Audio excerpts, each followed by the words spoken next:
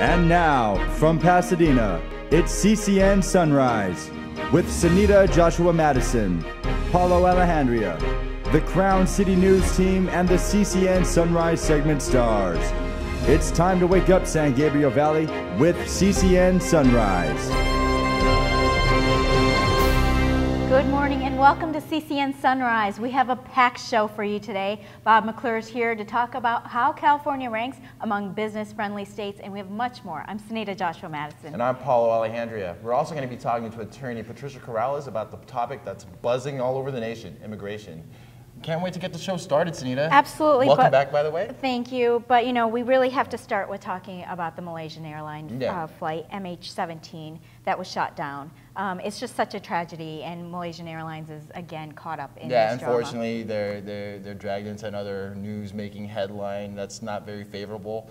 From what we understand, I mean, there's no responsibility put upon Malaysian Airlines, of course, because, of course, this was a surface-to-air missile. How can you really safeguard against that? Absolutely. And, you know, there was just reports by the Ukraine government, and they had released some audio showing that the rebels had acknowledged taking responsibility for shooting down that commercial jet, but they really thought they were shooting down a military jet. Quite a huge mistake. Yeah, I mean, reports indicate that there was a military cargo jet that was shot down over the Ukraine just a couple of days prior. So you can easily assume that this was more of the same happening here. And, you know, almost, you know, 200 families affected by this. This is just so sad. 300, in fact. Yeah, crew members included. I mean, yeah, it's a terrible tragedy. And, you know, speaking of tragedies, the Gaza situation that's happening there, erupting again between the Israelis and Palestinians. Yeah, just the latest chapter in this highly contentious area of the world. Absolutely. And, you know, the Hamas government rejected another ceasefire offer, and so Israel is continuing with a ground assault. And, but, you know, the sad part is the number of deaths that are occurring on both sides is very uneven. Yeah, I mean, when you talk about ideologies, I mean, at the end of the day, you know, people and innocent people are being killed, people who don't need to be killed, and our hearts, I mean, I just really go out to them and hope everything works out, and they're able to broker peace, but it's something that they've been trying to do for the better part of, I guess, everybody's life, is they've been trying to broker some sort of peace in this area. Yeah, you know, I have a friend in the news business who says he doesn't like to talk about the Middle East because it just feels like it never gets solved. Yeah. And it's true. It's just, you know, one incident after the other, and generations upon generations, as old as the history of the world. So many people have been trying to, you know, do these negotiations, and they don't quite stick. So yeah, I don't know what's going to happen, but we have some news in our local area. Some news, definitely. Now here's a look at some of the headlines making news right here in the San Gabriel Valley. And now, CCN, Crown City News. Your news, your neighborhood starts right now. Police say 35-year-old John Ezell Smith of Pasadena shot and killed 3 people and injured 2 others before police arrested him. CCN's Tony Mead has the rest of that story. Saturday, July 12th at about 4:20 p.m., Pasadena police received several 911 calls from residents reporting shots fired in the 1700 block of Summit Avenue. 911, police are paramedics. Yes, okay, shooting in the 1700 block of Summit. 1700 block? Yes. What did you see? I didn't see the other saw people running and gunshots. How many gunshots did you hear? At least about 15.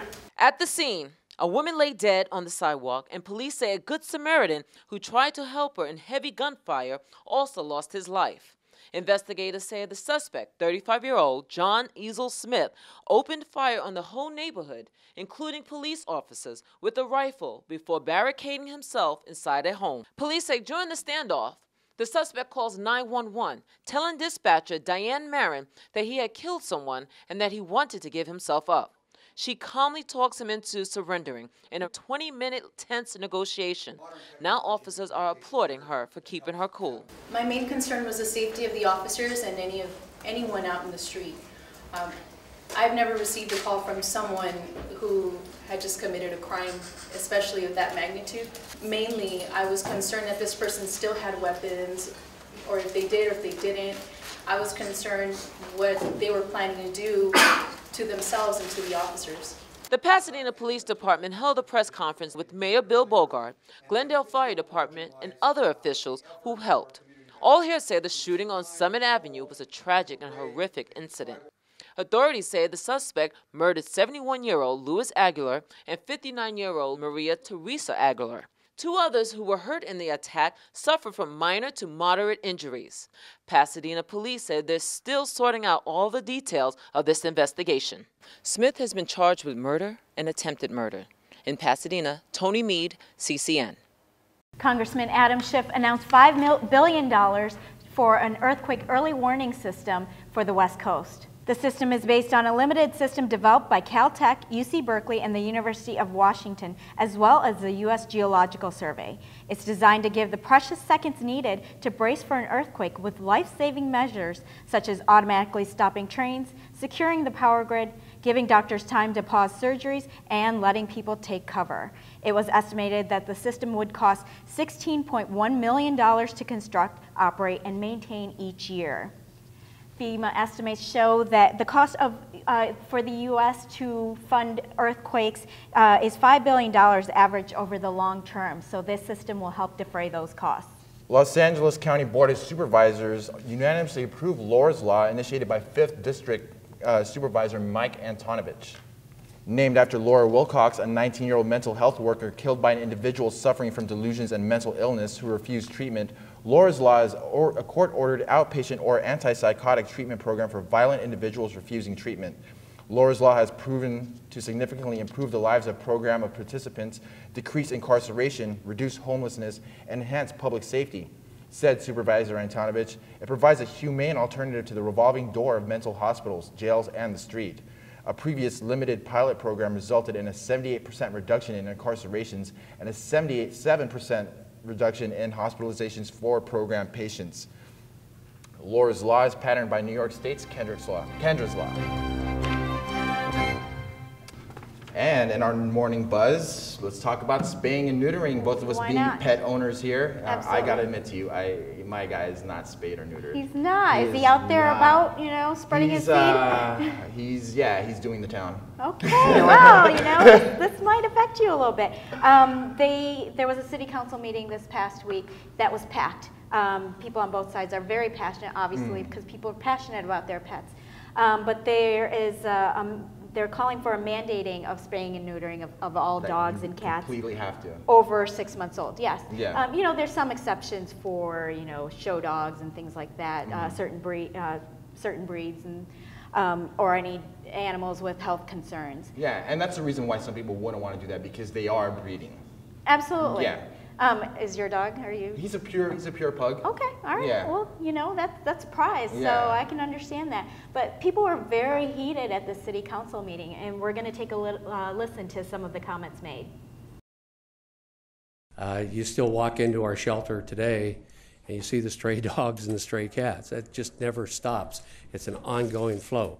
So anything we can do to save one animal's life or keep one animal from being born that's not wanted is a positive step forward. I do a lot of animal rescue work, and I see way too many cats and dogs that have been abandoned, neglected, or abused. There are tens of thousands of them on shelters and on Pet Finder.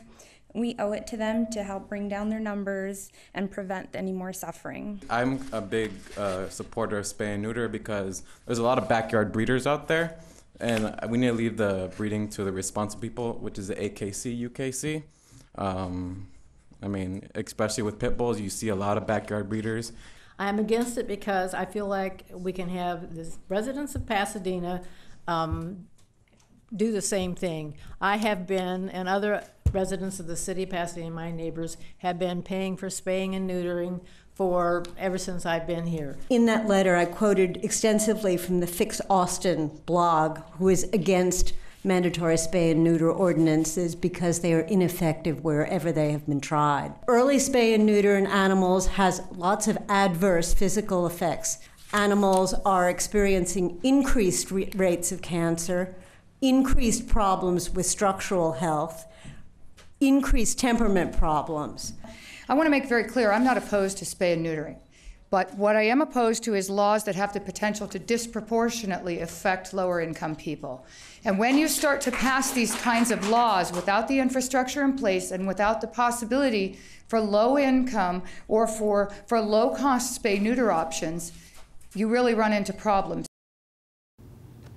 So, you know, the Humane Society came out and they're all for this mandate. You know, when you go to the Humane Society site, website, so many of those dogs are pit bulls. I mean, and I think that's originally how this started. Yeah, it was because of pit bulls, correct? Well, yes, this is a pet cause of Councilman Steve Mattison, who is really, you know, kind of against pit bulls and the ones who aren't spayed and neutered. You hear some pretty scary stories involving pit bulls. And that's what he's saying. But, you know, on the other side, people are saying it's not the dogs, it's the owners. It's the owner. But, you know, it doesn't take away from the fact that there are a number of incidences out there. And there is, like, an overpopulation of animals. I mean, that's just clear-cut fact, is it not? Well, you know, it's definitely the case, but that's what people on the other side are saying, that this isn't going to address the situation because responsible owners, they're going to go ahead and do this anyway. Right. It's not going to address the strays that are out there. Yeah. And I've always heard, I don't know if you could call it a myth, but if you spay or neuter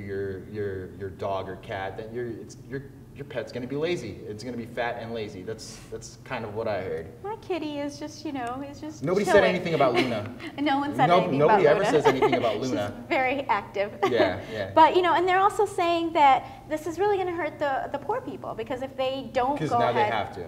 Now they would have to, and there's a $60 fine if they don't, and not everyone can afford that, you know. So we'll see. There was a 5-3 vote in favor for moving this forward, and they have 60 days where they're going to do a first reading of the bill. So there's going to be a lot more comments on this. Keep an eye on that, see what the developments are in that case. But we're going to talk about another ban, a proposed ban in Pasadena, and we have Wesley Ruderman here, who's going to talk about why he thinks it's important to ban Styrofoam in the city of Pasadena. Welcome to the show. Welcome. Good morning. Good to have you. No, it's a wonderful opportunity. The city is a leader in green practices and sustainability, and as a next step they're looking at right now is reducing foam waste, styrofoam waste, so specifically things like single-use cups and plates that too often end up in the gutters and then into our open spaces and down into the ocean when it finally rains. Now, is this geared towards, you know, more the restaurant community, or who is this geared towards? Well, there are different ways communities can do this. So over 70 cities in California have already adopted this policy, as well as some major US cities. New York City, Washington, DC actually just passed it in June of this year. And most of the policies are focused at carry-out, so take out containers when you go pick up lunch or something. And those are often, or far too often, end up into the rivers, into the public spaces, into our gutters, and break down easily. And they're not recyclable, they're not biodegradable, and they're actually harmful to your health, especially if you heat up food that you took out in the microwave. Something you should definitely not do. Sometimes, and that's there's like funny, holes. because I thought in this day and age where everything is so green friendly and, you know, it's hip to recycle, that these styrofoam containers would be biodegradable, or at least have a measure of biodegradability. And you said there isn't. No, by and large they are not, and they're also not recyclable. So as soon as they're contaminated with food, they have to go directly to the landfill. There's nothing we can really do with them. But, you know, I'm going to be honest with you, Wesley. I mean, I'm all for banning Styrofoam. I see it melt. But, you know, when I have to go buy for a large group, and I'm going to be honest with you, I went and bought coffee Styrofoam glasses. Because when I go in there, all my intention is to, you know, buy something alternative. But when you look at the cost, it's hard to make that choice to not buy Styrofoam. And, you know, a little bit later we're going to talk about how California is not very friendly to small businesses. And this is going to be a huge cost burden for some of these businesses trying to remove Styrofoam. How do you address that? Yeah, well, that's absolutely a fear, but the studies that actually have been done on the products that are out there in the marketplace right now, alternatives that are recyclable or are compostable, there's only on average 2% or 2 cents more per product cost differential. So 2 cents to the average consumer, I mean, look, we have to pay 10 cents for a bag now. Right. 2 cents is nothing. And for that reason, McDonald's actually phased out all Styrofoam products in the 1990s. So it can be done. So the cost far outweighs the benefit far outweighs the costs. Yeah, no, absolutely. The environmental costs, the social costs, and the health costs are very high. So that nominal 2 cent or a couple cent greater cost isn't in the long run. I don't know. I wish when I went to the store it was a 2 cents difference, because yes, it would be an easy choice, but it was significant for regular consumers. Is this aimed at regular consumers at all, or just at more businesses? Most of the policies passed in California to date have focused on the businesses themselves, so distribution of single-use containers, but some communities have actually gone a step further and phased them out entirely from retail establishments. So exactly like when you go to the grocery store and you want to purchase some cups or some plates. So their policies cover that as well. And I'm just curious, so with a ban on styrofoams like you propose, I mean, what are some alternatives for your fast food establishments? Like, what would they be using? What's McDonald's doing now? Yeah, what would they be doing? How would they kind of combat against this and keep costs down? Yeah, so for example, you go to Starbucks, you go to McDonald's, when you get a cup of coffee, they're paper products and they have a little sleeve that keeps it from getting too hot. So that's one example. They're also, they make plastics that look like plastic actually out of the cornstarch. So it's alternative and it's compostable. And I just recently saw Domino's, I think it was one of the pizza places, was going to have an eatable box. What? I guess maybe that's what they need to be. We just need to eat our way through this world. Just be completely degradable. I don't know what will become of us. I think we'll turn into styrofoam then. Absolutely. But thank you so much for coming here, Wesley, and talking about this. Thanks for having me. And when we come back, how to raise kids with a healthy sense of self. Dr. Michelle Meyer will be here to talk about that in her Family to Family segment.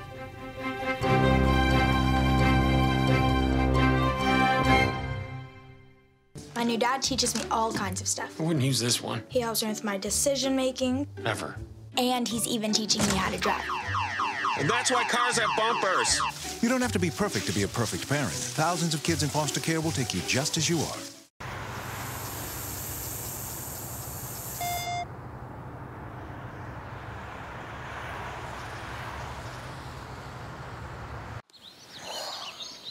Staring contest.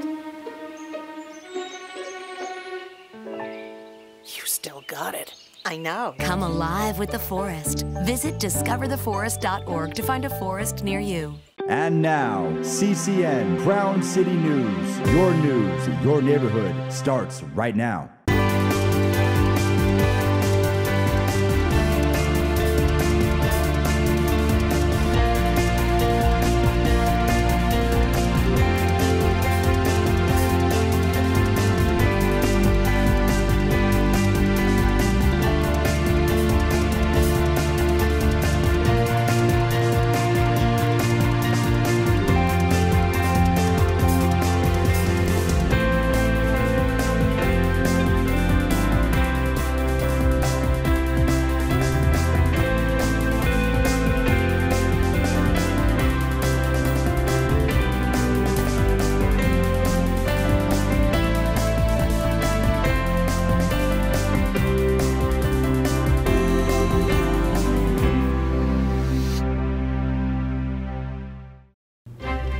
Kids today are bombarded by images of how they should act and be. Dr. Michelle Meyer is here to tell us how to raise kids with a healthy sense of self. Welcome. And now I want to tell you, my kid probably has too healthy of a sense of self. So, but you know, there are a lot of kids and adults struggling. So yes. How can we help these kids? Here, the problem I think we see is that there's these snowplow parents. Have you heard of the term snowplow? No. So the snowplow parent is the parent that they want to make sure that everything is okay and their child never makes mistakes and everything's perfect. But then we don't teach our children resilience or a good sense of self, because their sense of self is dependent. It is good to make mistakes. Yeah. Mistakes teach us how to cope with problems. Right. Yes. Snowplow, though, how does that work? I mean, basically clearing it all away. Clear out the way. They can't make a mistake, and when a child does make a mistake, they make excuses for them. Oh, my child was tired today, or they're having a bad day today, or there's something that the child never is required to take ownership for their behavior. Yeah. And I don't want to get too intense, but a parent kind of acts as an enabler at that point, Absolutely, right? Yes. And what can parents do? You know, the U.S. Department of Human Health Services has created some really specific guidelines on how to create healthy children. You know, it's important for parents to monitor their children, but at the same time, we really need to let children sort of develop age appropriately on their own and kind of learn from their mistakes. So the first thing that we really stress is good talking, good listening. Communication is one of the most important protective factors against risky behaviors in children and adolescents. Next thing, show and tell. That old adage, do as I say, not as I do, does not work with children, and then we don't really teach children what's important to us. You know, and with that, if you want to teach your child a certain value, you also need to tell them why, and then you need to demonstrate that value. Another thing we talk about is teaching kids to be with kids. Kids need to learn to be friends, to be socially conscious, you know, to be aware of how their behavior impacts others, and to teach compassion. Another thing is rules. There are very simple sort of do's and don'ts to rules. When you're giving a child a rule, you want to first make eye contact, make sure you have the child's attention, be very specific, give concrete rules, and if you're going to set a limit, you need to really enforce that limit. The things we want to avoid is don't ask questions, don't be vague, and don't be sort of wishy-washy on what you expect from your child. You know, another thing that I really talk to parents a lot and I stress is, you know, teaching kids self-respect. I think that's what, you know, a lot of the problems we have now is that if you don't teach a kid to value themselves, they're really not going to value others around them, and they're really not going to understand how their behavior impacts others. And I think, you know, Sehnita, back to what you're saying is about, you know, you said your child might have too much confidence, and I don't think too much confidence is bad, but I do think, you know, that children really need to kind of be aware of how their behavior impacts others, and they need to make mistakes sometimes. Because as you were saying, Paulo, is that making mistakes is okay, because it really teaches us sort of that life, you know, we're going to make mistakes sometimes, and someone's not going to be following us around and fixing for us. Well, speaking to that, because there was a woman, a working mom, I think she was in Philadelphia, who got arrested because her child was at the park by herself. By him or herself. And so, you know, you want to have these resilient kids, but then, you know, where do parents stand? Do they helicopter, do they not? Yeah, I think that's an interesting case because I think when I was reading about that, the mom actually didn't have childcare, so she really didn't have a choice with that. So I think that might be a little bit of a different situation. Yeah. Okay, well, thank you for that. All right, always a pleasure. The sriracha company sure got a taste of the spicy business climate here in California. In his Money and Market segment, Bob McClure is going to tell us what grade California got in its business friendliness. And hint, if your kid got this grade, they would be grounded. Coming up next.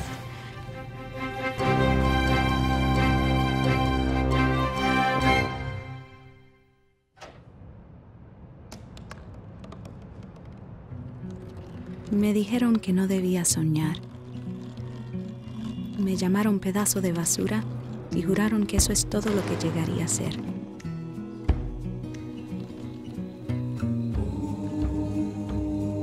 Dijeron que una botella no podría ver el océano.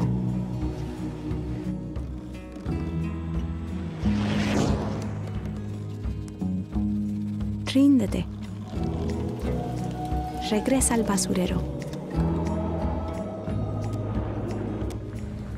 Pero no les hice caso.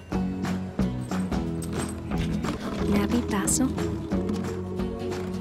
Y ahora estoy aquí. Soy lo que siempre quise ser.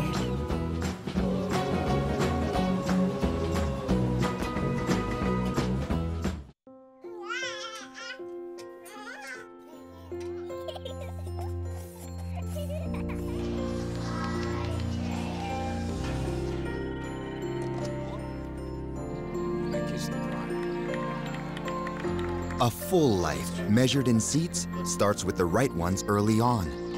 Car crashes are a leading killer of children 1 to 13. Learn how to prevent deaths and injuries by using the right car seat for your child's age and size.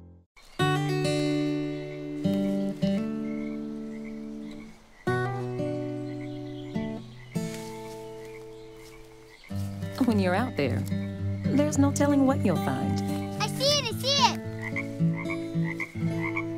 Oh, look at you. There are some moments only the forest can inspire. Find yours at discovertheforest.org. Well, Sehnita, you went to what's regarded as a public Ivy school, the University of Michigan, so leads me to believe that you didn't have a problem hitting your grades in high school. Well, Well, you know, I do have Asian parents, so they always stress that. Then what's my excuse? What is your excuse? I don't know. Not all A's? Not smart cookie? I had some A's, I had some B's, and I had some F's too. I ran the whole gamut. What were your F's in, gym? No, I never got an F in gym. Well, Come on okay. now. What was it, business then? Business, yeah, and it's evident today with how I handle money or my lack thereof skills. A lot of people have that challenge. But speaking of business, a new study looks at how small businesses grade their state and how business friendly they are.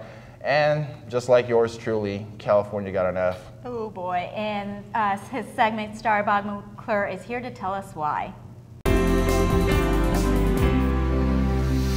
Thank you, Paulo and Sehnita. You know, owning a small business for many people has always been a part of the American dream. Along with the house with a white picket fence and the 1.5 children, many people view owning your own business as the real expression of freedom and being an American. And if you go back and look at a Gallup survey done a number of years ago, 71% of high school students wanted to own their own business, which is kind of a high number, 71%. But if you look within that number, you find out something even more impressive. Only 26% of them saw making money as the #1 motivation for starting a business. And if you actually look at a University of Nebraska study from 2006, only 6% of actual business owners said making a lot of money is the main reason they open their own business. So the question is, why do that? Why open your own why have your own business? Turns out the reason is many people just want to do something well. They want to improve their community or their state, or maybe make improvements on a global stage, which is all well and good, but then you have to figure, well, if we're looking at a global stage, what's the best country to own your own business? And without a doubt, the answer there is the United States. The United States has brought us everything from the Swiffer to cures for cancer, from the local mom and pop restaurant to Walmart. So we clearly have a great track record of starting businesses and getting them off the ground.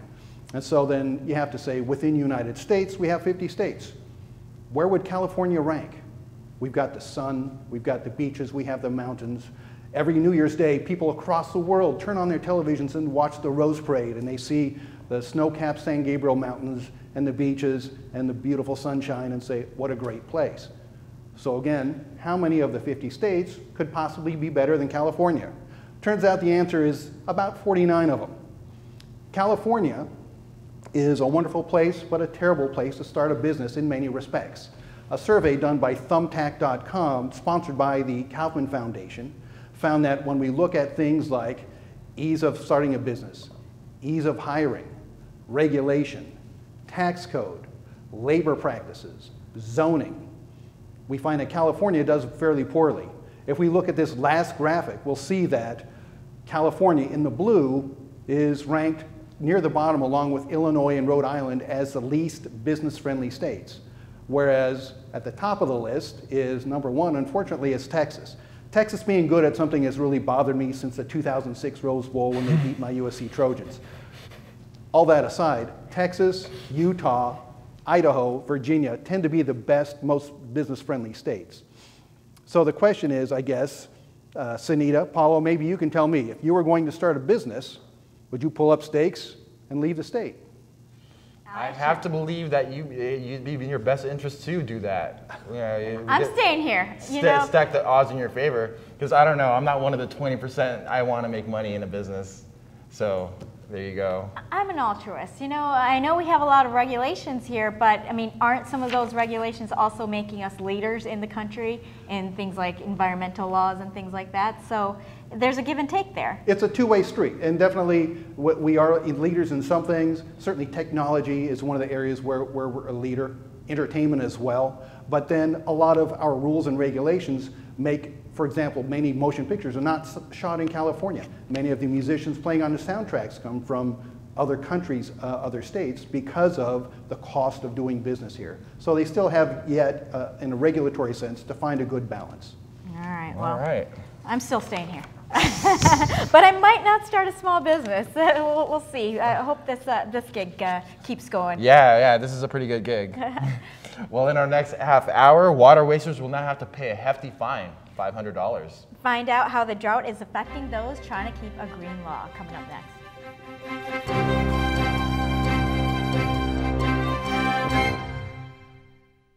There's no place like home. Getting home safely is just a click away, and choosing the right seat for your little one's age and size will take you down the road to safer travels. How can I ever thank you enough? Visit safercar.gov/the-right-seat. Staring contest. You still got it. I know. Come alive with the forest. Visit discovertheforest.org to find a forest near you.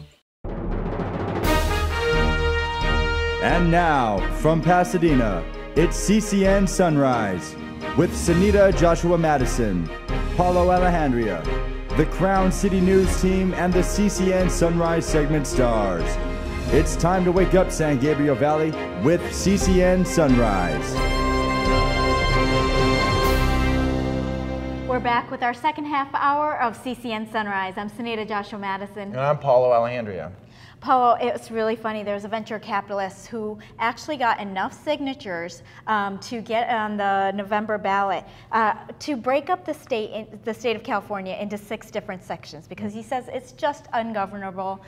There's too many different people and areas, and we just need to split it up. No, California is fine the way it is. Coming 6 together. different regions. But I found it really funny. There was a LA Times political cartoon revising how they would break up those 6 states. So the top of the state is listed as the weed area. Yeah, because and they're saying it's for medical purposes. And then the northern part, your Merlot, the your Merlot wine country. Asian, Yeah. Then it's all dried up in the drought area, in the farming nothing region. going on. Yeah. Down south by San Diego is all border. They're saying send them back. Us in California, Southern California, we're blinging it. Are those real or fake?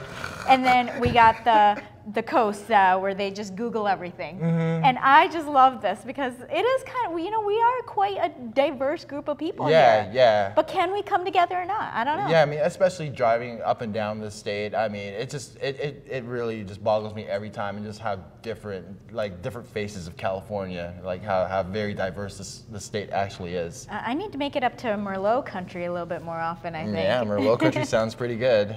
Stay away from weed country. Absolutely. But we're going to take a look at some of the other news headlines made right here in the San Gabriel Valley. And now, CCN, Crown City News. Your news, your neighborhood starts right now. If you hose down your driveway, drench your lawn, or use an open nozzle garden hose to wash your car, you could be up for a $500 a day fine starting in August. Despite pleas to reduce water use by 20% during this critical drought period, water use actually rose 1% in May. Most cities haven't come close near the 20% reduction. The fine was meant to be a way to distribute the burden of reducing water usage to include suburban residents and not just farmers, who account for 75% of state water consumption. Now here's a twist. There was a Glendora couple who was threatened by code enforcement with a $500 fine for, get this, for having a brown lawn and not watering enough. You just can't win sometimes. Wow, imagine that. Well, despite passing earlier this month, war hero Louis Zamperini will still serve as a Grand Marshal of the upcoming Rose Parade. Here's what Tournament of Roses Parade President Richard Chinnen has to say about that. I did briefly meet him quite a few years ago, and he was speaking at a breakfast meeting. I did chat with him about his experiences in running in the Olympics, his experiences in being a POW, his experiences post-World War II. And he was always very generous, very gracious, very gregarious, full of life. And we intend to honor Louis Zamperini as the 2015 Tournament of Roses Grand Marshal. What that looks like remains to be seen, but that's our intent at this point in time. We're not rushing off or scrambling to try to find another Grand Marshal. He is the embodiment of this year's theme. You can catch the rest of our own Joe Trin's interview with Richard Chinnen on CrownCityNews.com. The Colorado Bridge was jumping on Saturday, June 12th, from all those people partying.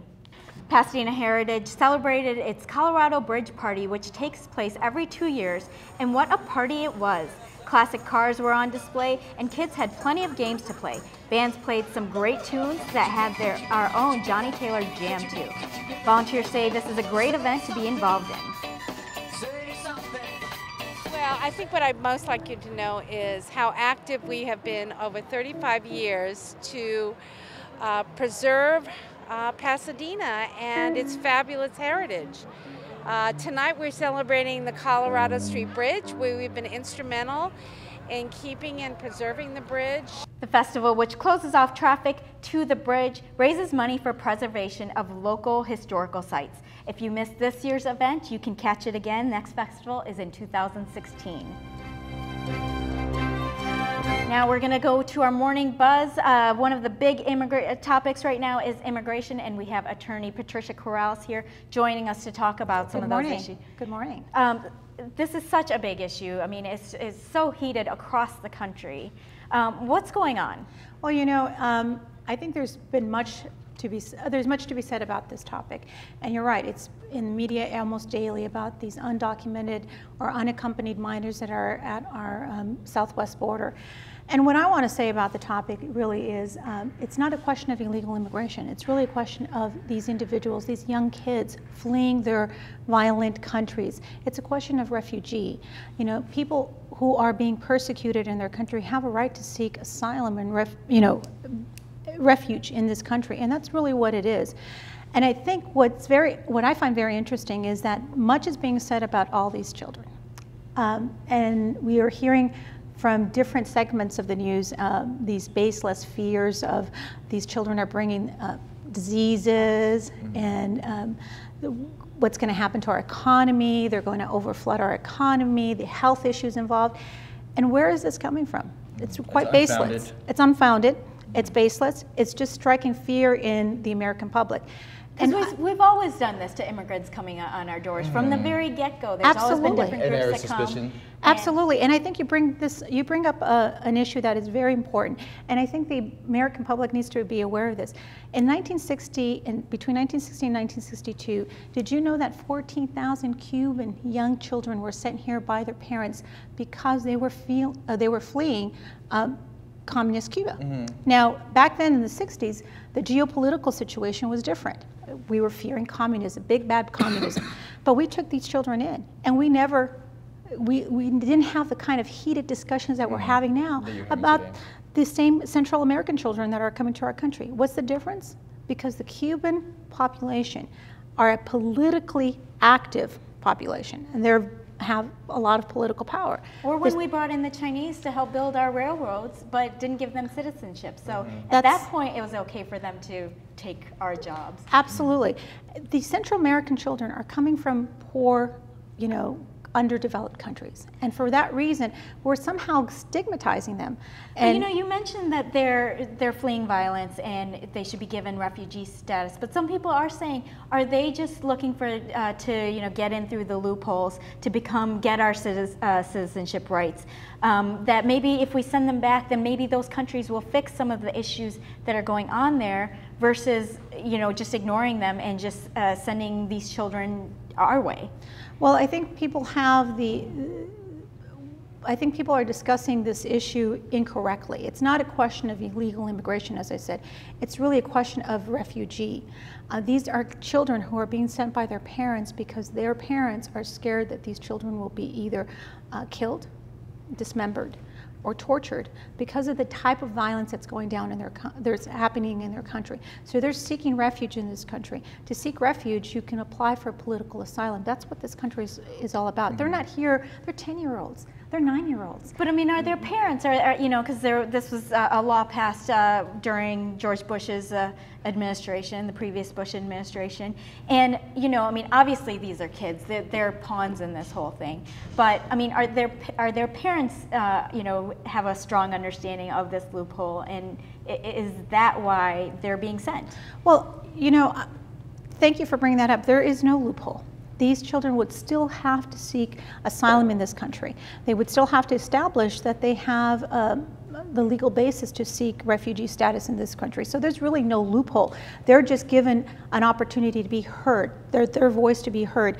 Unlike previously, their voices weren't heard. Their voices were heard through attorneys or their parents. Now these children have a right to speak, you know, the truth as to why they're fleeing their country. So because these children come here, it doesn't mean automatically that their parents, if their parents are here already and undocumented, that their parents are going to get any special legal favors or legal status because of that. So that's also something that I've noticed that the Republicans are trying to put forth this notion that, oh, well, these children are getting special favors, or their parents are going to have some sort of special legal status above and beyond those who've been waiting in line to legally immigrate in this country.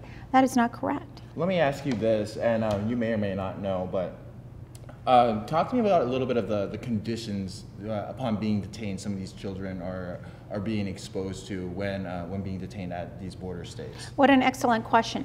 I previously worked for ICE. I was one of ICE's senior attorneys for many, many years. So there was a lawsuit that was brought against Border Patrol, Customs and Border Patrol, and Department of Homeland Security.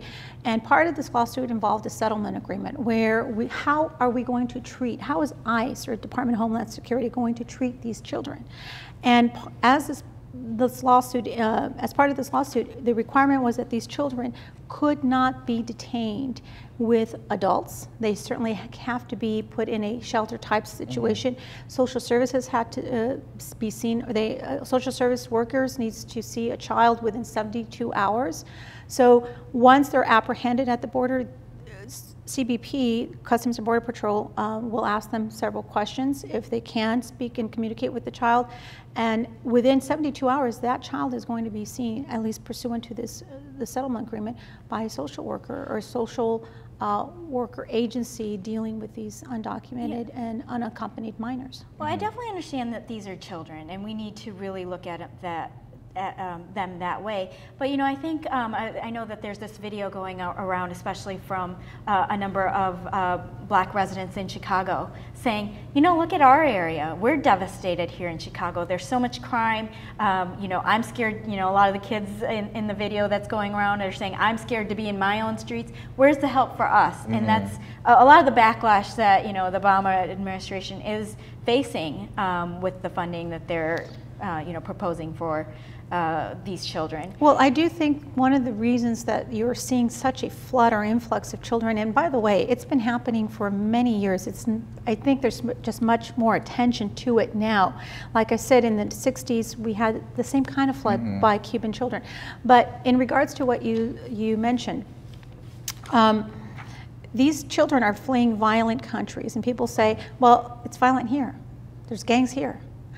Yes, but we have law enforcement agencies here who actually do control and police. In those countries, they don't have that kind of law enforcement and we policing. can go on and on about it. It is a hefty topic, but we want to thank you for stopping by and chatting with us. Well, thank you so much for having me. I appreciate it. Regardless of the situation, think of the kids. Exactly. Think of, we're all humans, right? Absolutely. Thanks, thank Patricia. you. Thank you very much. Well, there's a cast of characters you should know before buying your first home. Lee Cuellar makes an introduction in his Your Home segment next.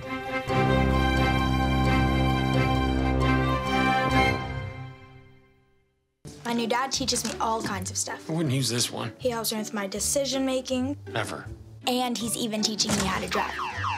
And that's why cars have bumpers. You don't have to be perfect to be a perfect parent. Thousands of kids in foster care will take you just as you are.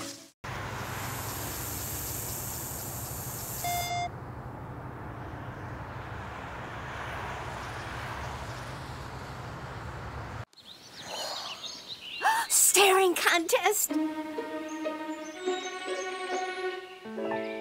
You still got it. I know. Come alive with the forest. Visit discovertheforest.org to find a forest near you. And now, CCN Crown City News. Your news, your neighborhood starts right now.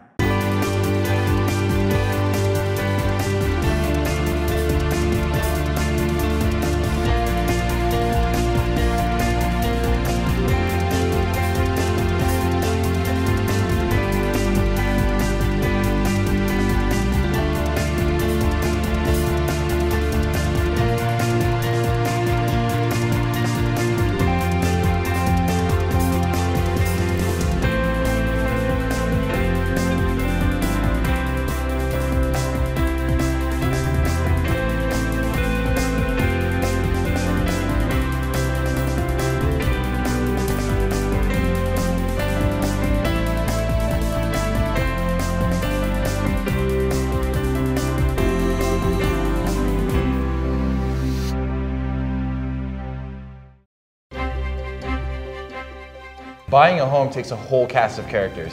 Lee Cuellar introduces us to the players in his CCN segment, Your Home segment. So you're buying a house. Wow, you're going to meet an awful lot of people in this process. A few of them are very, very important to the process. The first one is your real estate agent. Now, you want to make sure that they've been in business for a while and that they know exactly everything there is to know about the neighborhood where you're going to buy.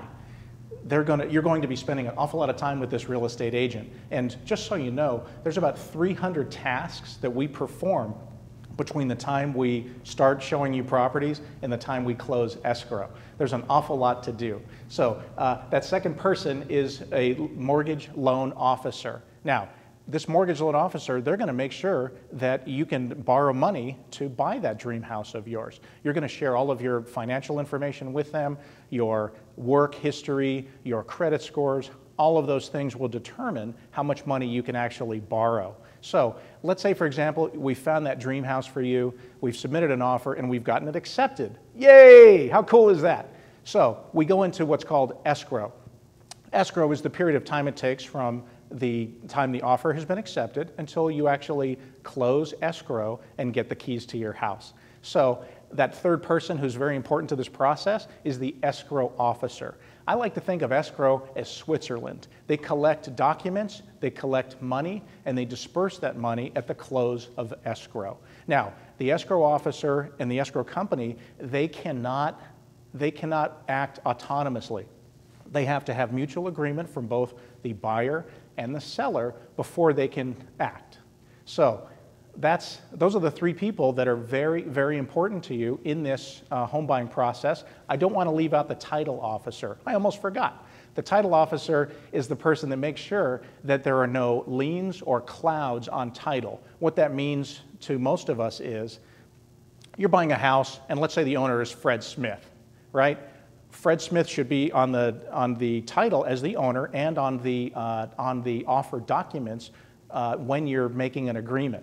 If he's not, you've got a real problem. So let's say there's a lien on title from a roofing company that did work on this property. So let's say 5-6 years ago, the homeowners they replaced their roof and they never paid the roofing company. So the roofing company puts a lien on that title. Now, that lien has to be satisfied before you can actually sell the property. So that's something that you want to look at, and it's something that the title officer will point out to you during the escrow process. So those are the few key people in the home buying process. Sehnita and Paulo, back to you. Well, Lee, I guess all of real estate is a stage, and every player must know his part, right? That is absolutely true. I was just curious, Lee. Now you said like each role is important and you can't work autonomous from the other role.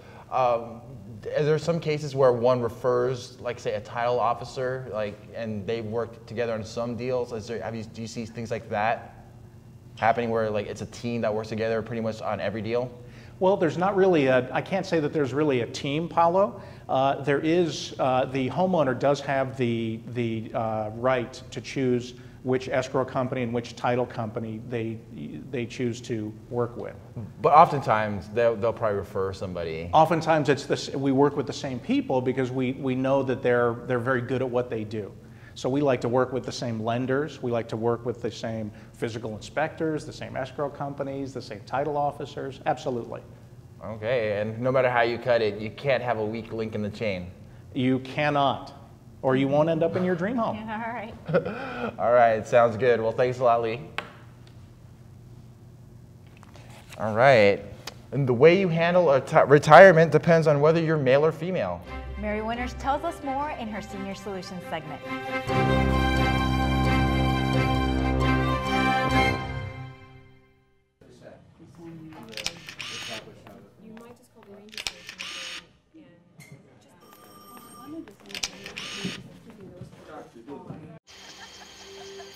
Places, everybody. Light check. 1, 2, 1, 2. Everything looks good on our end. And lights. Come alive with the forest. Visit discovertheforest.org to find a forest near you. Wow, these are really good. You act surprised.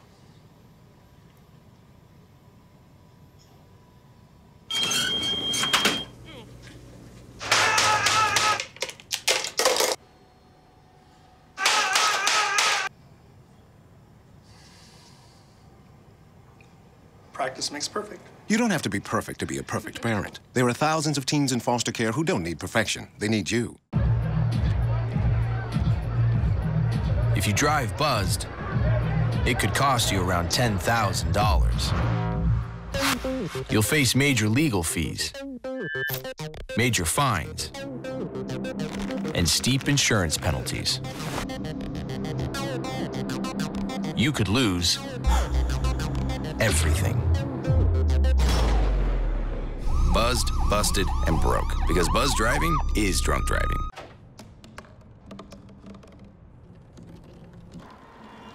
Everybody has a dream.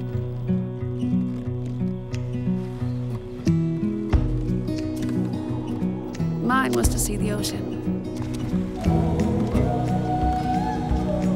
And with a little help, I made it.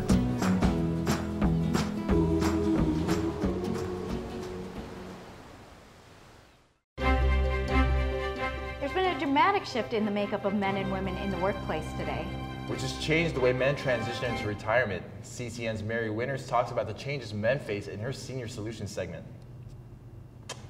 Hello, Mary. Well, what are these changes us men have to go through? Well, everybody transitions when they retire, and it's difficult. Difficult because it's change, and the people that we used to see every day are not there anymore. They're friends, but they're professional colleagues. And now we've transitioned into a new phase in our life, and sometimes we're not prepared to really move forward with that transition. It's kind of jarring. That whole transition, I would imagine. It really is, and oftentimes it's more difficult for men than it is for women. Mm-hmm. So yeah, it is more difficult for men than women oftentimes, mostly because women seem to have more responsibility in the household, as well as they stay more socially connected outside of the workplace. So men have a harder time in this transition for retirement.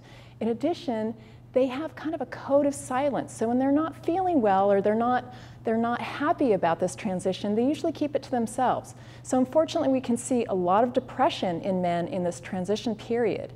The unfortunate thing as well is we have the highest rate of successful suicides of men 70 plus. So it's really not something we want to fool around with. It's something we really want to consider and make sure that we are taking care of ourselves and making sure that we have purpose in our life.